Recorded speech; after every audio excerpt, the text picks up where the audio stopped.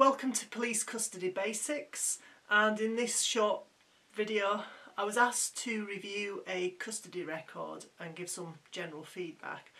So here I'm just extracting a bit in relation to the risk assessment, the initial risk assessment conducted by the custody sergeant of the detained person.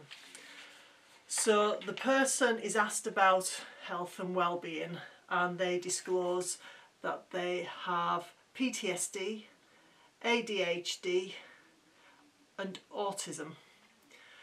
So here then we have identified some issues. They also then identify some medical risks of reflux and IBS.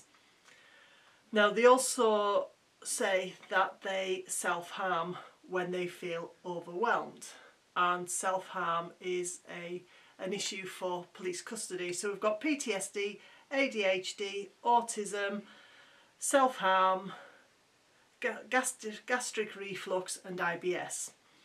So for me that indicates a level of risk. However, in this particular case the custody sergeant has deemed that this is level 1 observations, the lowest level possible. Now level 1 is allocated to a detainee for whom no reasonable foreseeable risk is identified.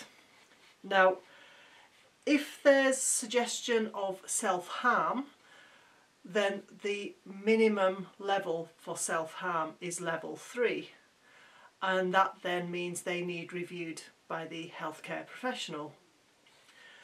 Now, also in relation to the fact that this person has identified various risks to the custody staff, the College of Policing Authorised Professional Practice states that a detained person medical form needs to be completed if the person answers yes to any of the medical history questions. So this person has clearly answered yes to the questions.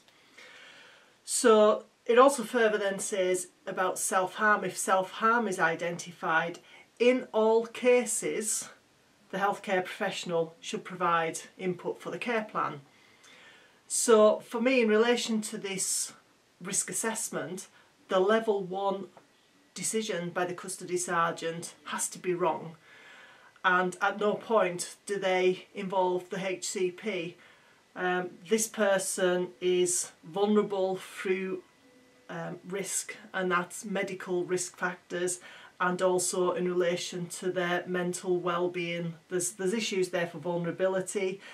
There would also then need to be considered for a suitable, appropriate adult, and also then about special considerations and adaptations in relation to being given extra time to understand their rights and entitlements, and also thinking about the appropriate adult to get them there as soon as possible, because the appropriate adult can act as a form of support to the person, and that therefore is reasonable adjustments for that person at custody.